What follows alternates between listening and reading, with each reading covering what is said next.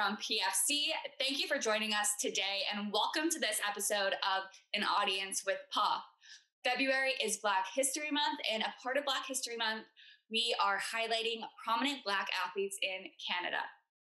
Our special guests today are bronze and gold medalists from the Canadian women's rugby team, who also fight for equal rights and are advocating for racial justice on and off the field.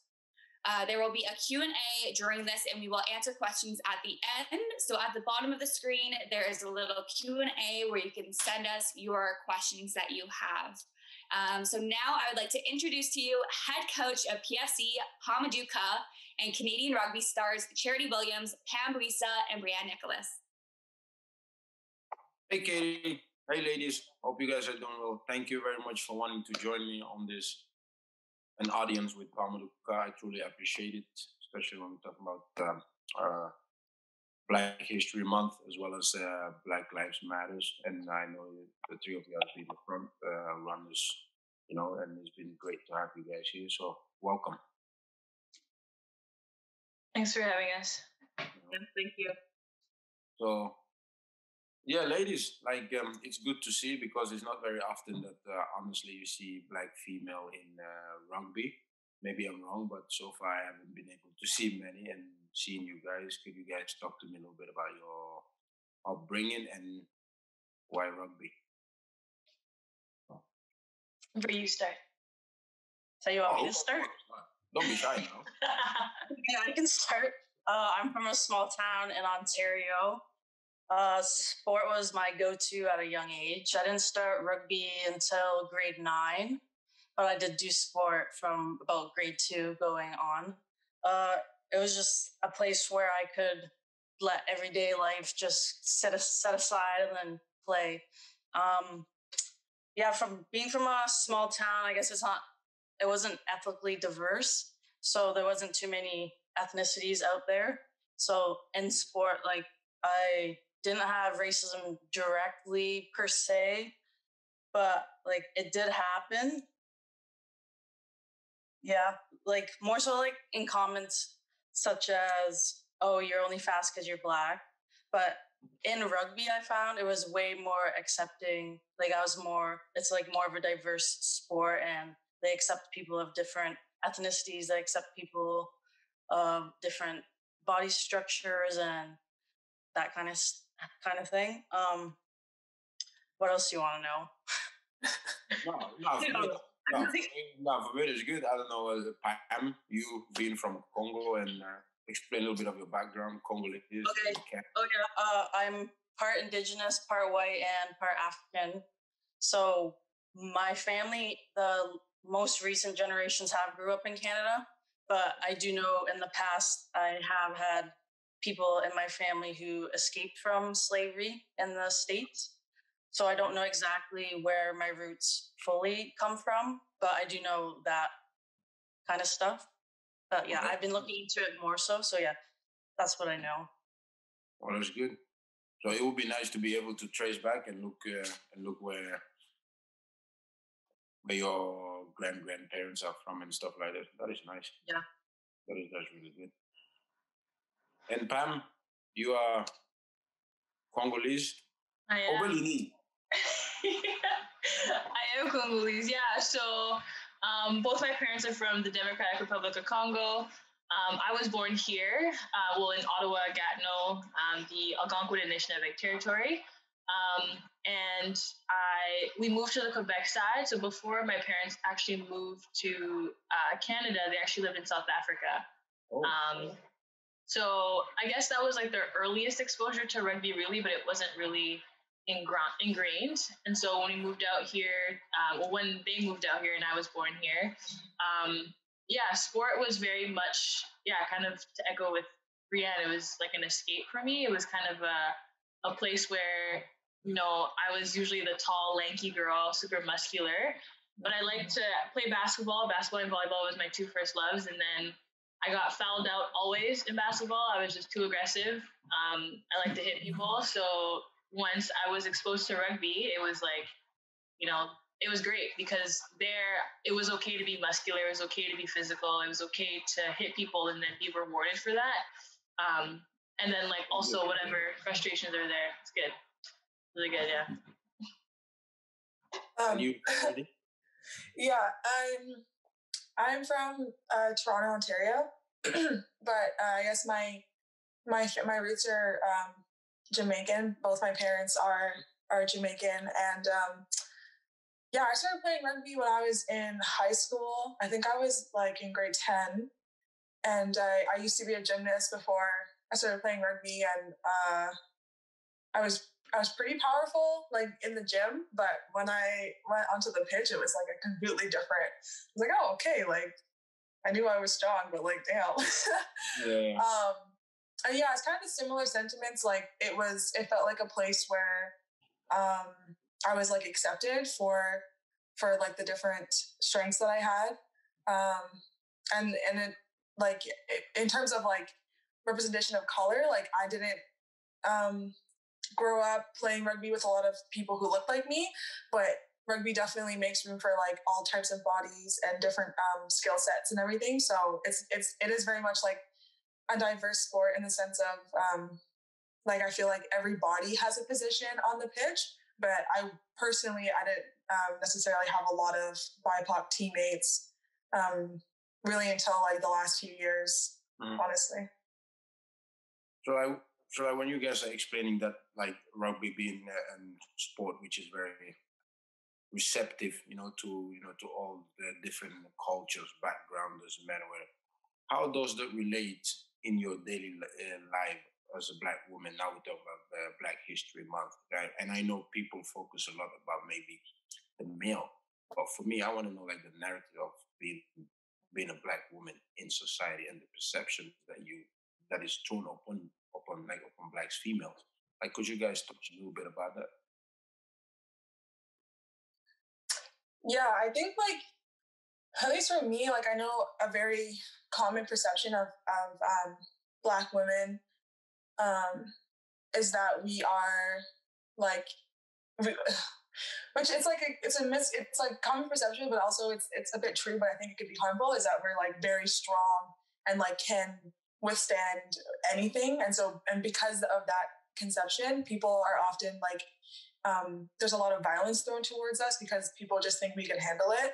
And in some cases, it's true. Like women in general have to go through a lot, but like when you are a Black woman at that, or Indigenous or person of color or whatever intersection that you stand within, like there's a lot of added, I'd say, oppression that gets thrown at you. And so I think like, yes, the common misconception is that like, yeah, like Black women are strong, BIPOC women are very strong, but not to say that you can just continuously keep putting us down without us feeling that and experiencing that. And like in terms of sport, I think like even just, being Black in a very strong sport, like it's the same thing. Like, yeah, we're strong. We work out every day, and we put a lot of time into our bodies and making our bodies very strong. But I think sometimes there's not a lot of focus on the mental side of the game. And I think that's also really important. Pam, somebody that want to touch upon it a little bit, or? Go ahead, Ree. You can go this time. Because you had your mic unmuted. Yeah, to echo what Charity says is that I think, yeah, with strong, like a sport, like a physical contact sport, there's so much discrepancies in terms of how people even treat, when we think about like what is a masculine body, oftentimes we think of it as a male body. But when we think about it within the context of a contact sport, sometimes a lot of women or people that identify as women are, put stereotypes that, again, like what Charity was saying is that like, okay, you're strong, but we kind of overlook the mental health aspects, so the aspects where you can be vulnerable.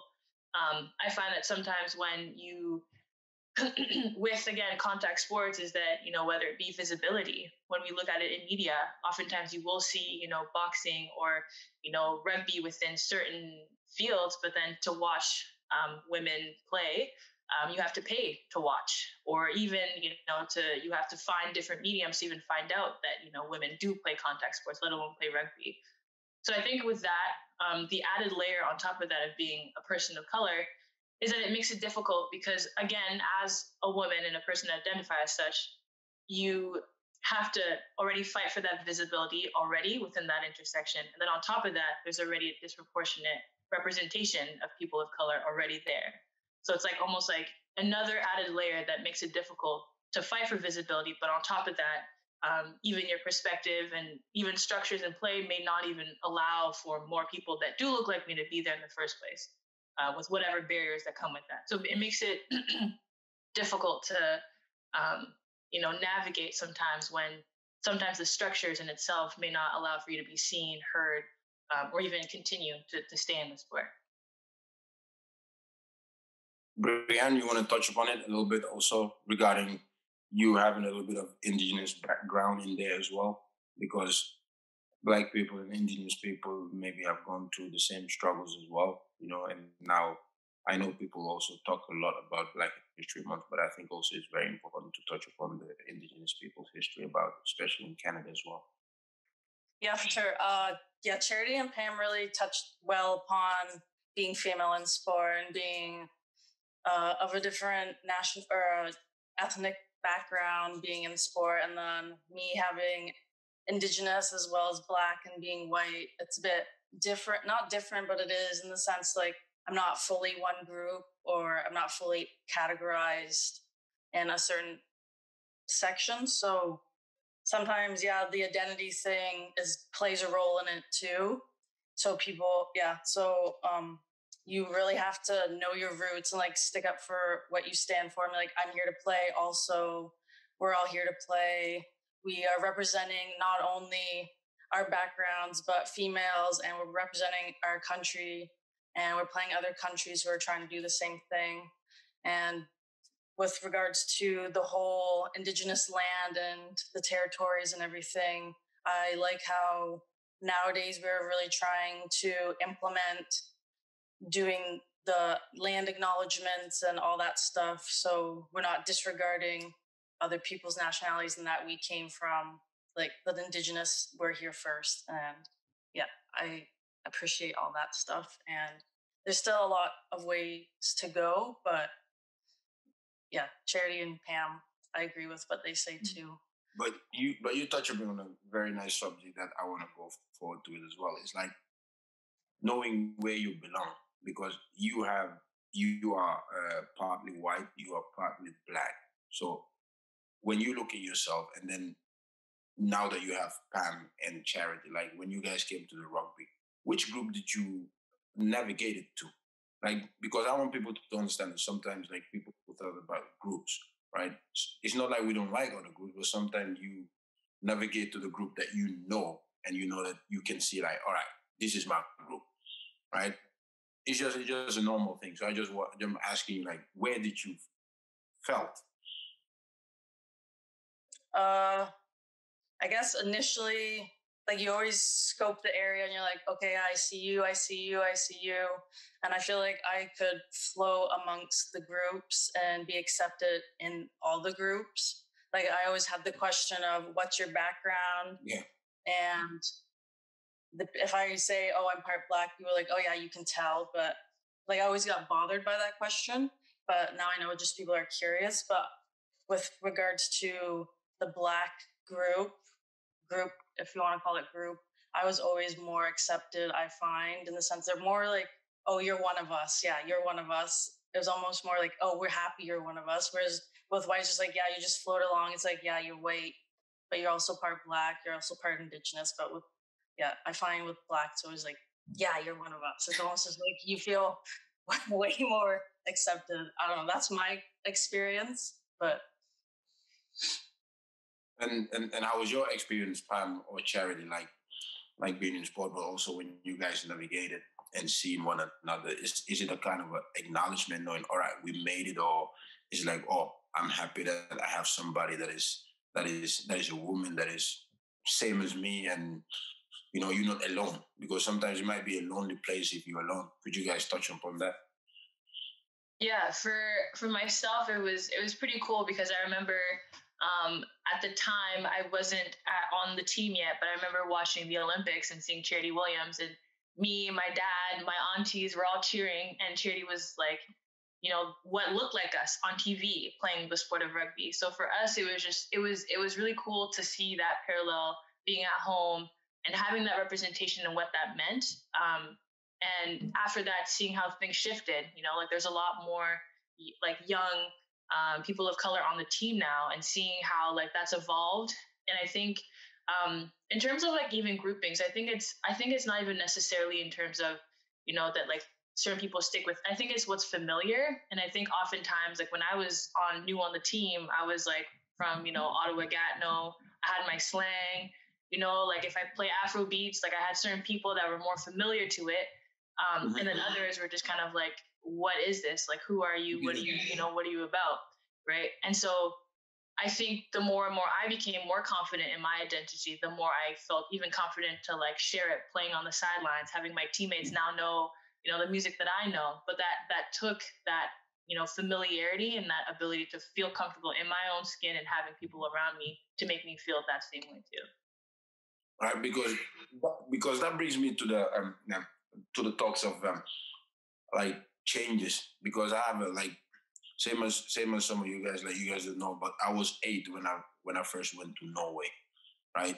I mean, it's one of the coldest country you ever been, and I was basically surrounded by blondes, right? So it was blondes everywhere. So then you can imagine. So the perception and the perspective I like to give people is, imagine 10 blondes and a black star. That was who I was, right in the middle of them. So I can understand, but the change that I want to talk to, like in people's mind, because I think people sometimes think change is bad, or they're afraid of change because they're in this fixed mindset. But I want people to understand that what we are talking about our history, it's a ongoing battle. Like we try to change something that has been within us for over 400 years when we talk about it. So what we try to tell people is we're not screaming everybody to change whatever. We are talking about elements of our life that is very important for us, which is equality. It's like, so how is it to feel inequality to a white woman, or just being black in general, like in a system which is not designed for you? Yeah, I think like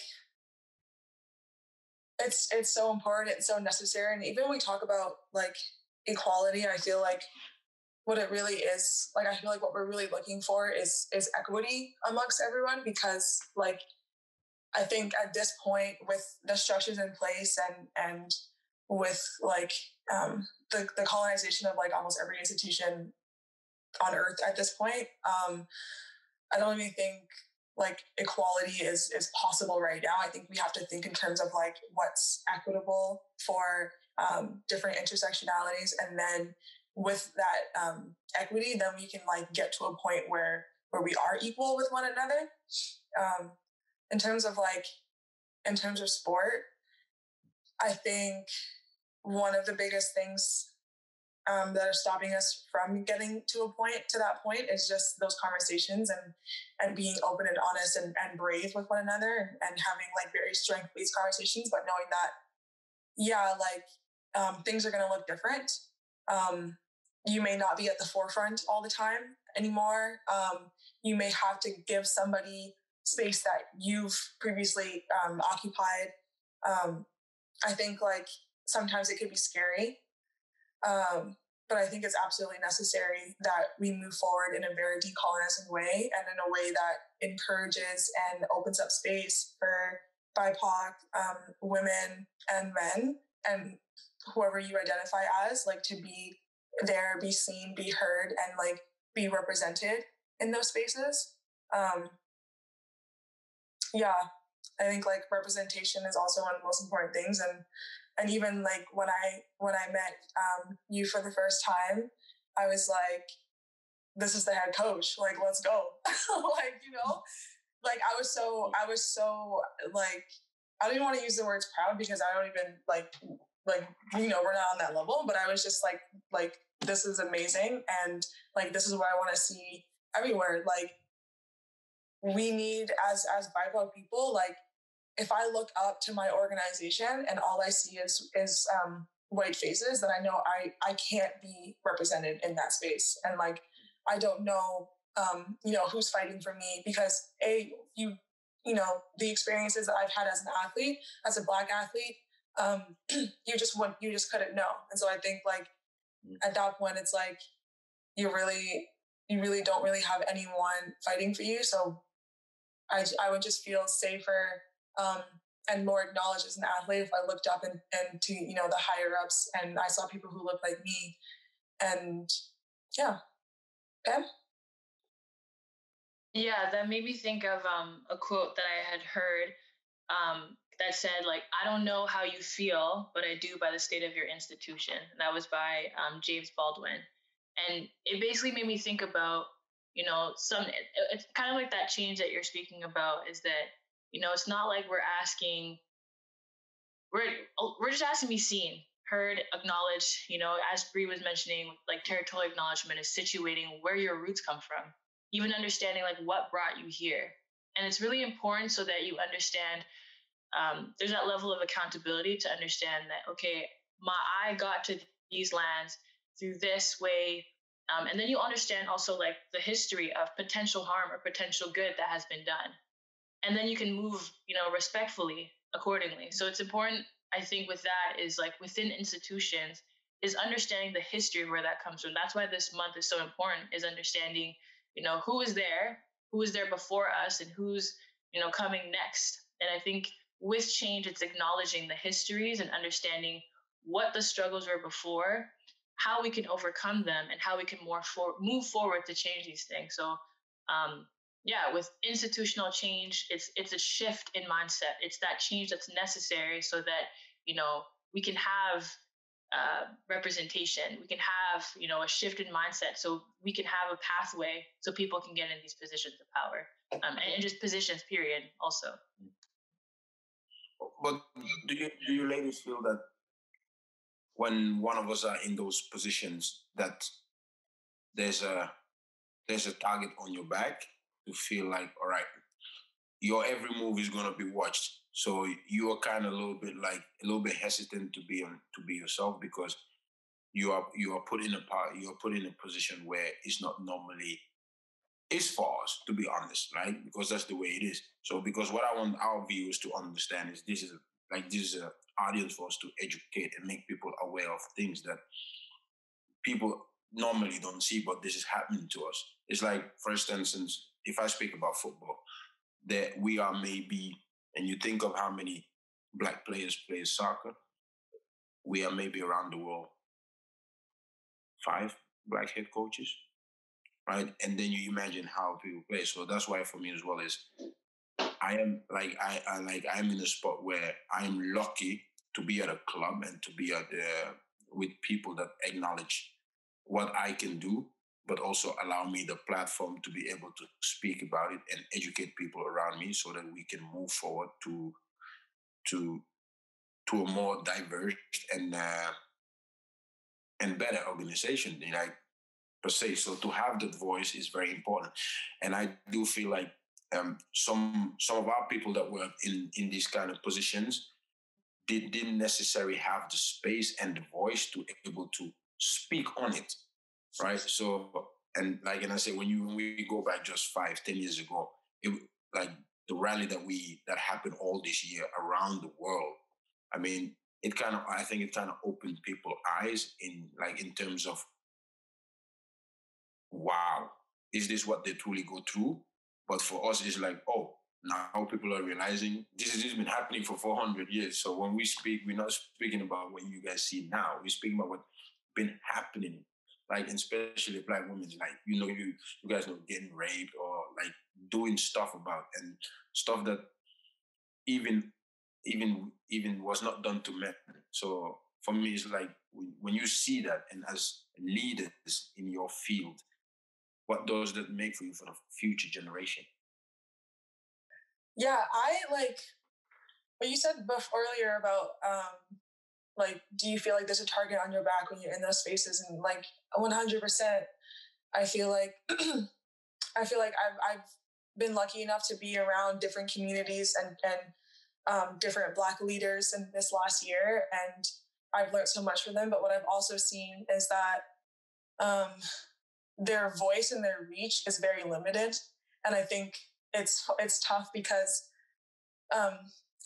especially like in those high up places, there's usually only room, or they usually only make space for one like person of color or one BIPOC person, and everybody else is like looking at them to like make this amazing change, make this big huge change and this huge shift. But it's like often people in those positions actually don't have the power that they might have if they were white, and so like it's something to me that's always so frustrating is like, one, it feels like it's like a rat race to get to that one spot that's available to you, and then when you get there, you're not really afforded the same opportunities that like maybe your colleagues have, or what would normally be offered from of you in that position, which is really frustrating. And then like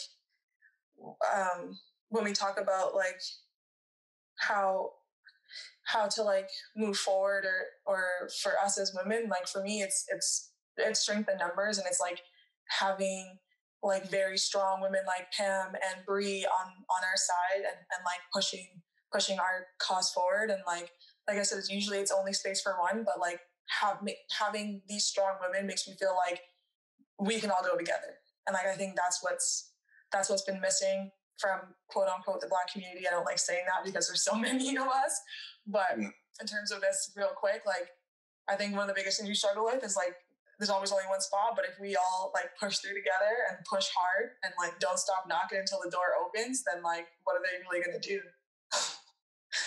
True fact. I mean, seeing what the sports world have done also for the Black Lives Matters. You ladies have been the front runners on that. Like we've seen you. Was this space granted for you, and what made you ladies have this strong voice that now is the time? Like you, like Pam, Charity, Bree, you guys have been front runners for this. Like, can you guys touch upon it? Yeah, I would say I think I didn't really know when the time was. I just knew that I needed to say something because I felt like I had no choice. I felt as though like literally what had happened, like the biggest awakening was Olympics was postponed. I can't go home because there's COVID pandemic. We just see and witnessing, George Floyd murdered on our phones. I haven't had African food in a long time, and I'm just kind of like, what do? I don't know what to do. The only thing I can do is pick up my phone and just stay connected. And that's all I could do. And someone in community, Vanessa Simone, reached out to me and was like, hey, I'm having a rally. And I was like, okay, I've never attended a rally. I've never done anything of that sort. But what I did was I brought water bottles. And I saw her walking around and being and trying to mobilize and things like that. And I realized I can do something. What can I do? I can pick up my phone and call. And it's really interesting also when we talk about even our phones. Every single phone, like a lot of the electronic devices, there's a mineral called coltan, which actually comes from the Democratic Republic of Congo. And it's almost interesting now that I think about it now is the way that we utilize our phones. It's at the expense of someone. Every time we do something, we use it recklessly, when we don't pay attention to how things can potentially cause harm, we can be irresponsible about it. And so when I'm thinking about my phone and I'm thinking about where these minerals come from, I realize that it's at the root of where the foundations of my people were. So using my voice, using my platform is not only uplifting the message, as Cherry was talking about, but also empowering and being grateful for the histories in which has allowed for us to even be able to communicate to the degrees that we do. So with that, the awakening was having a rally and being in community with different people, with different, shapes, colors, positions in life, and realizing that, you don't know what your reach is unless you don't speak up, right? And I think it's important when we talk about whether it's activism or creating a change or even thinking about what's next, is understanding what your responsibility is and not being complacent with that. When you know that, I do know this person that could do something, then do it. When you don't use your voice, you're actively engaging in a form of violence, right? If I have access to a phone and I can directly call someone to help someone else out and I don't use that, I'm directly acting and creating more violence. Silence equals violence. So when you know better, we can't stay complacent. That was that urgency. So it wasn't when that awakening is I was pinned against the wall and had no choice. I was seeing people that look like me die. I was watching on my phone in Nigeria, people protesting for their freedoms, dying.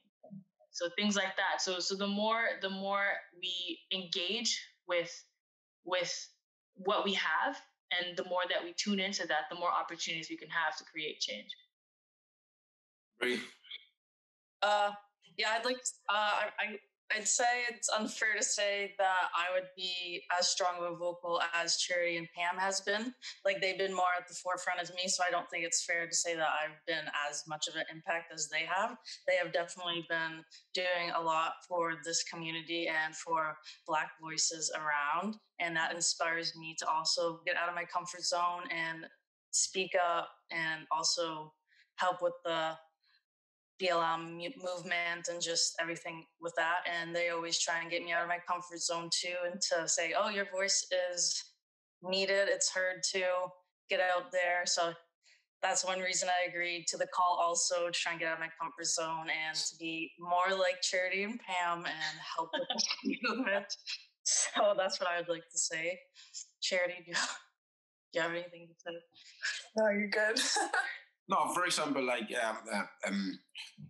Katie, question to you, like, because now we got the ladies talking. You as a lady, what was it, your interaction, let's say, with the first Black person that you ever met? Right. I would say the one that sticks out the most is probably when I started playing soccer for my youth club. It must have been around 5 or 6, which seems kind of old. But there was someone of a person of color on another team in the same club, and she was really the only one. So that was what really stood out to me more so.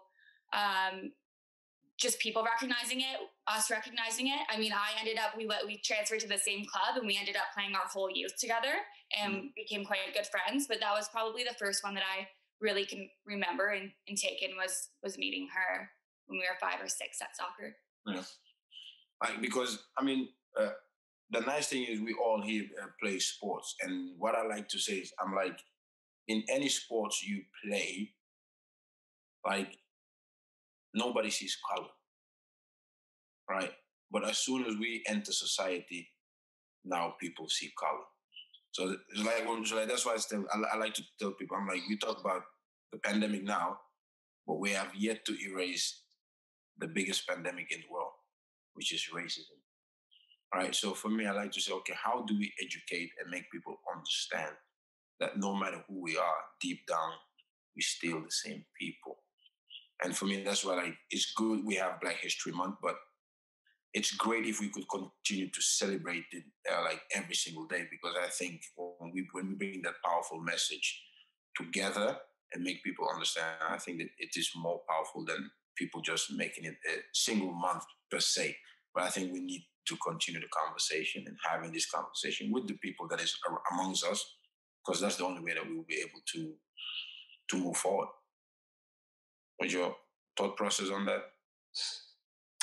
I actually so I've been on the team for just about 8 years now, and I guess socially I'm 8.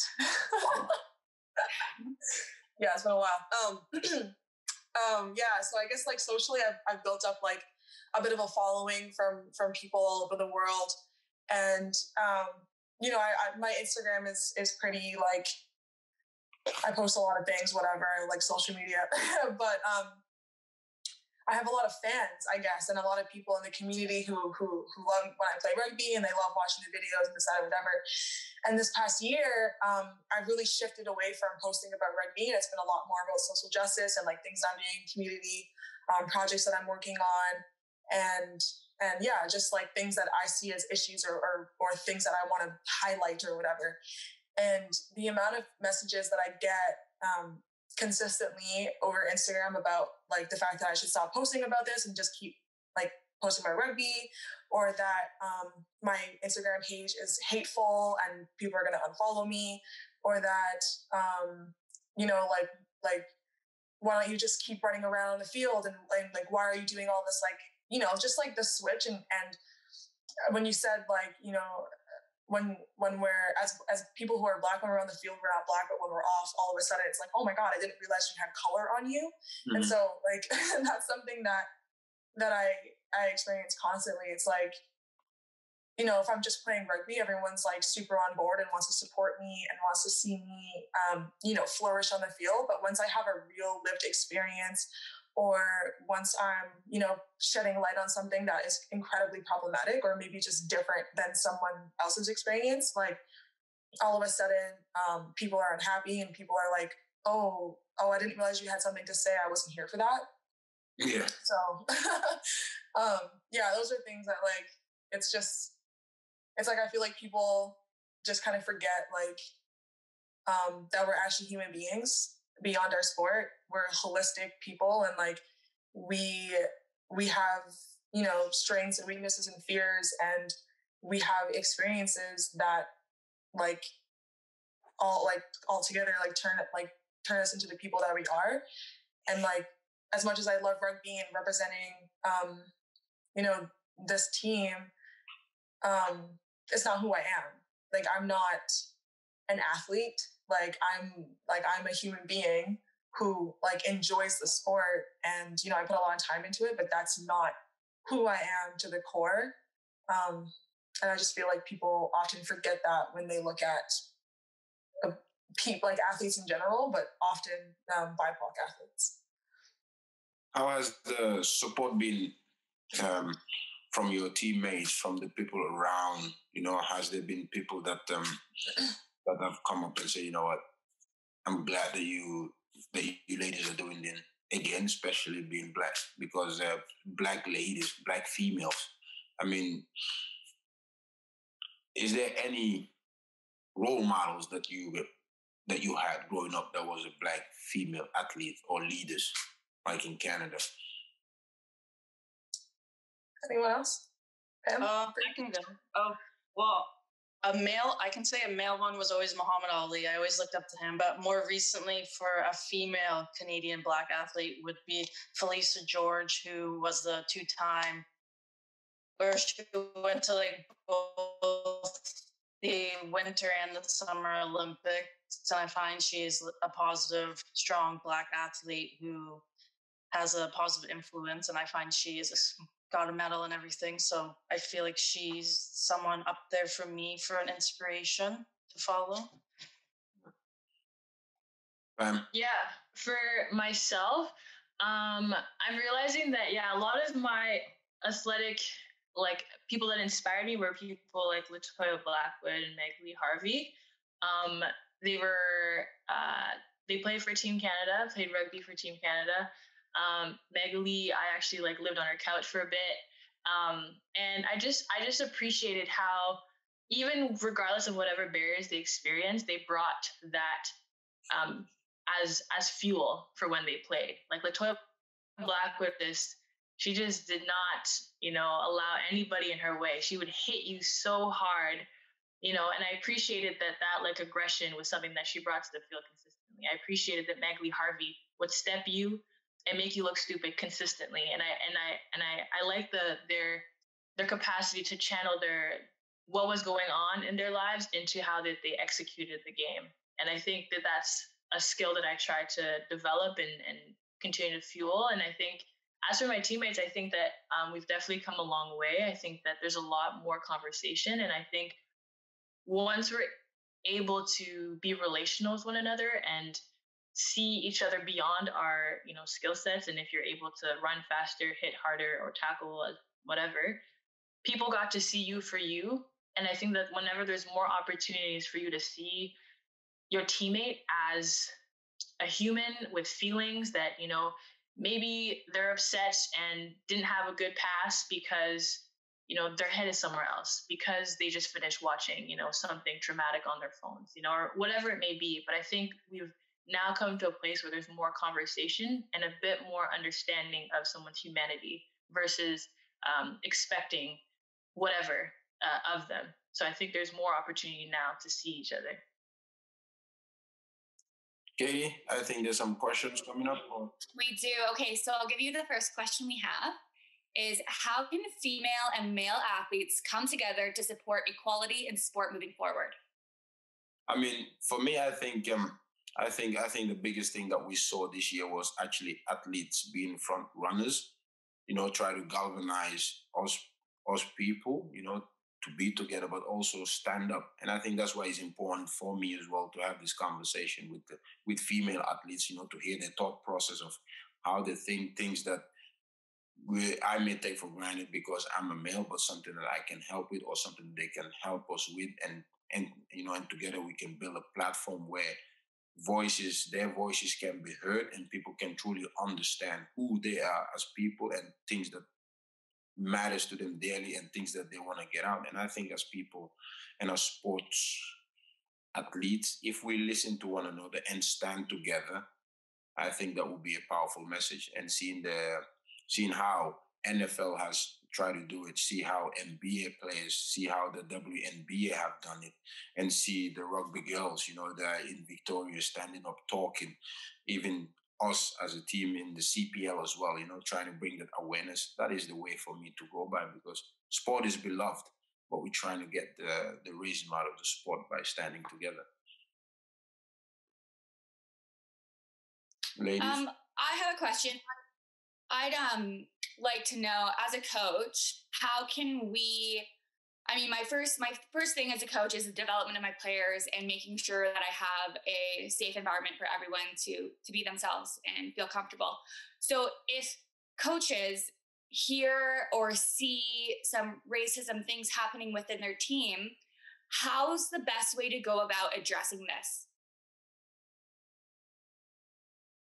I think, at least as a player, I would say, number one, first and foremost, it's important before any decision is made is that the person who was recipient of that harm is at the center of it.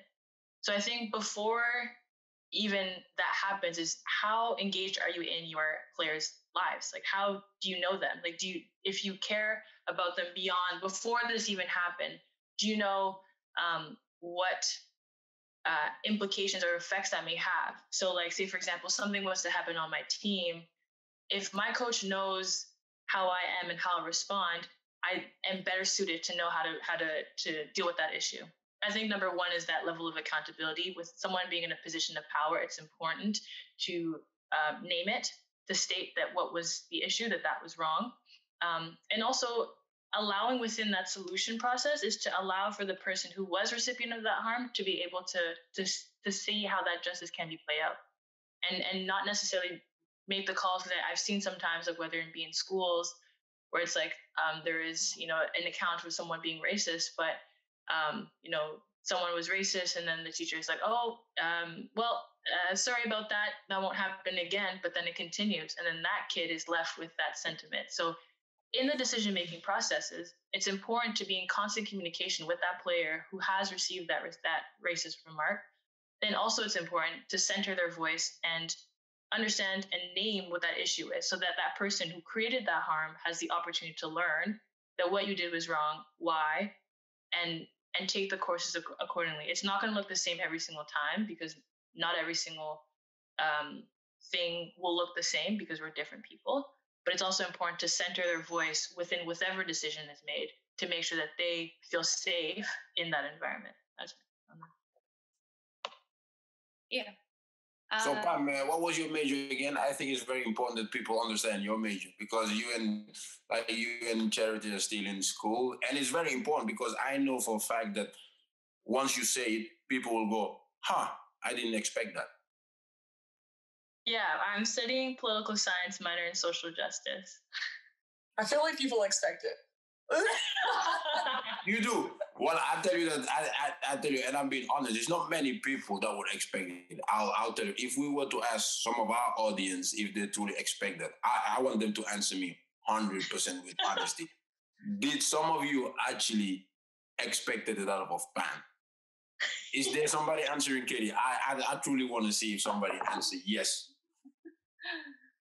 I'll keep you updated. Yes, please do that. I'll get into another question. This is more moving on to your playing with rugby. So the question is, can you tell us how it felt to win the Pan American and Olympic medals? It is a huge achievement that you should be very proud of.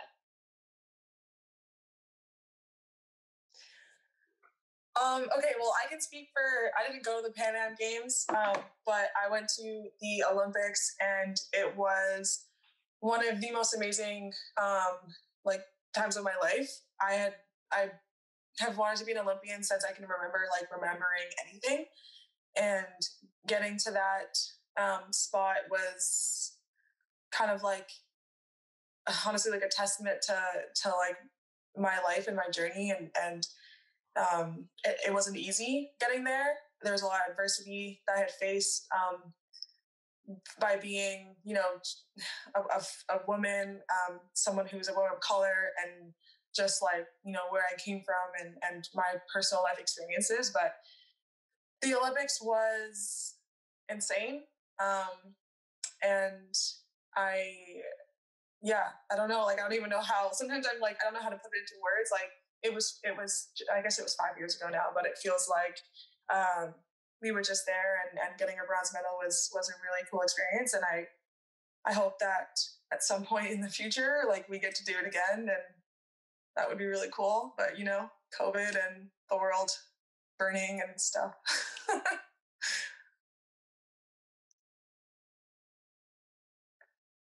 I didn't attend the Olympics, but I attended the Pan Am Games, and same feelings as Charity. I mean, Pan Am's isn't as high up of a tournament, but winning and getting together with your teammates and putting everything that you put work on in practice, coming out on the field at the tournaments, and just being able to live that experience with everyone that you work hard with, it was awesome. And yeah, like Charity said too, it's growing up, all I wanted to do was be a professional athlete from as far as I could remember. And then I was with the team when our team went to the Olympics, and watching all my teammates up on the podium just inspired me that much more to just go out there and shoot for my dream, and I could be with them also. So it was inspiring. I was very thrilled for them, and it was really awesome watching from home, and it makes me work that much harder to be with them on the next Olympics. Oh, we have a question here, Katie, and I think this one is a good one. Yes. Would you like to read it out, Pa? Yes. How do you think diversity in Victoria and BC in general, and how does this differ other places in Canada that you've lived in or competed in? I think this one is a very good question. Who want to take it? Sure. Diversity in comparison. Well, where I was from, I had at least 50 ladies that can do my hair. I could know exactly where I can go to get the food that I needed to, feel full. My dad had a place to get his hair cut at the barbershop, and there was 15 places. There was just a lot more things that I can do. I remember when I first moved to Victoria, I had to go on Yellow Pages to find out who can braid my hair, right? I was 17 at the time, and I needed to find a way to still do basic things, like finding places where I can find lotions that can, make sure my elbows aren't ashy. It was just simple things that, if you're not a racialized person that you don't have to think about, is something that I need to like feel, right? Like at the time I didn't, my hair was quite different from this. And so I needed these things to maintain. Like if I went to training, I have to make sure that my hair is in braids so that, when I am making hits, that it's not in my face or flying in the air or breaking. So in terms of diversity, they're in comparison from where I grew up, it was very, very different and not as much. Although I do think that as Victoria is evolving, that we're here, but it's just in different silos, and we're very spaced out. And I also think that there's not a lot of opportunity to connect. I think that there's not that many centers where Black and racialized people can connect. There's not a lot of there's now a lot more people. I think after seeing at the rally, it was really interesting. We're like, okay, like I had a friend who was patrolling and she's like, there's a lot of people of color here. And we like stopped the rally. We're like, all right, all the POCs come in the front, and everybody just started moving. So we're here is just, it's not fair to say that there's not any people of color. I think it's simply that we're not that present, and there's not a lot of structures in place so that we can be together, right? There's not a lot of, like places that we can go to. So, if you do see the one, you're like, I remember when I first moved to Victoria, I see a Black person, I'm like, giving them the eyes, like, hey, you made it. How's it going? Whoa, like, I'm happy to see you, because it's that familiarity that, like, like seeing someone that looks like you really, like, it hits home, because then I feel like, oh, like, I'm not alone. I'm not the only one. Yeah, I agree with Pam. Like, I feel like for like all these years I've been in Victoria, I thought like I knew the 5 other Black people who were here, and they were like my teammates. And I was like, okay, cool, like that's it. But it wasn't until this last year where we actually opened up spaces for BIPOC people to like feel welcome and seen and heard, and like wanted like to be there, that I was like, oh my God, Victoria has a huge Black community. There's just nowhere there's just no spaces available for us to be and like be comfortable. So I think like this last year with the 2 rallies, and with the murals and the different like opening up different spaces for us to just like be comfortable and express ourselves in different ways. I think it's like I'm like seeing more and more people who look like me, and it's just easier to be here. Like I've always felt the kind of want to go home back to Toronto, because like literally like it's just so diverse in the city. But this last year I've thought like, this could actually be somewhere I can see like me spending more time, because I feel like I could have a home here too, just with the amount of people who make me feel comfortable and safe to be in my own skin in this city.